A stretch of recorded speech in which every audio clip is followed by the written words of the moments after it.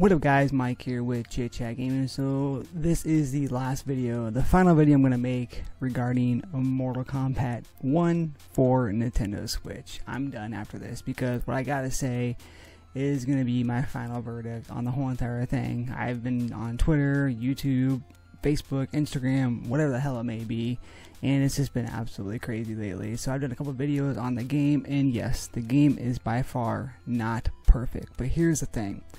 If you purchased this game for early access, you spent $109 on this game, that is your fault. There's nobody else's fault that it is other than your own, including myself.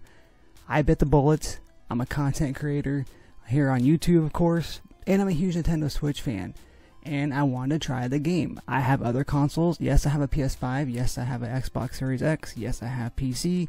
I very well could have got it there. If I was looking for the best experience possible, I would have bought it there. Even if I went somewhere and the only thing they had was Nintendo Switch. The reason why you bought this, I promise you the reason why you bought this was because of curiosity. Curiosity got the best of you, and that happens the same with me as well too. Games like Ghostbusters Remastered, games like trying to think what else here, Wolfenstein, Wolfenstein Youngblood, Doom, pretty much any third-party game, Zombie Army 4, Zombie Army Trilogy.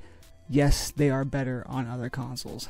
If you two are to pick up a third-party game for Nintendo Switch on day one versus the other consoles, it's your fault.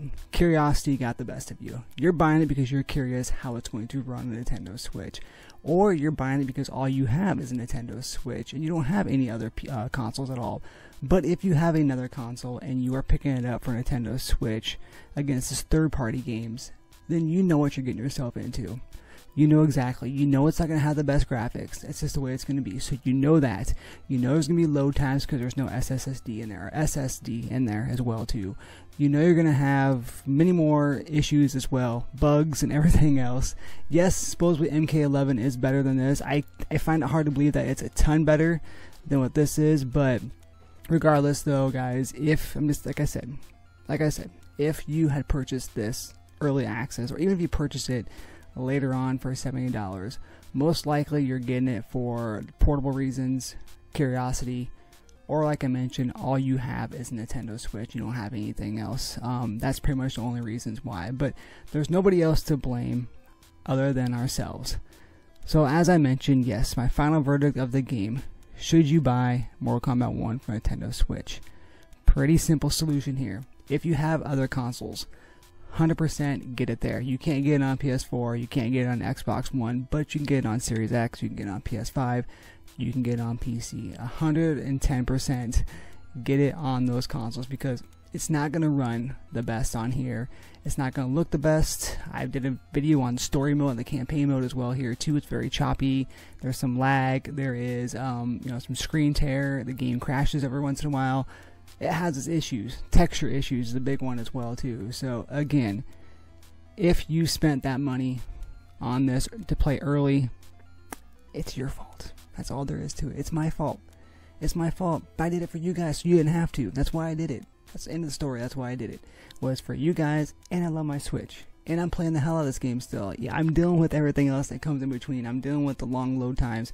I'm dealing with the lag, I'm dealing with the choppiness, I'm dealing with the screen tearing, the game crashing. I'm almost done with the story. I'm like almost really close to being done with the story. I'm having a good time for the most part. I'll probably pick up the game later on, not tomorrow or nothing like that, but I'll pick up the game later on Xbox or PS5 or something once it's on sale, because let's face it, Mortal Kombat, the franchise, usually goes on sale within a couple months after the game releases. So again, last video here, guys. That's my final verdict.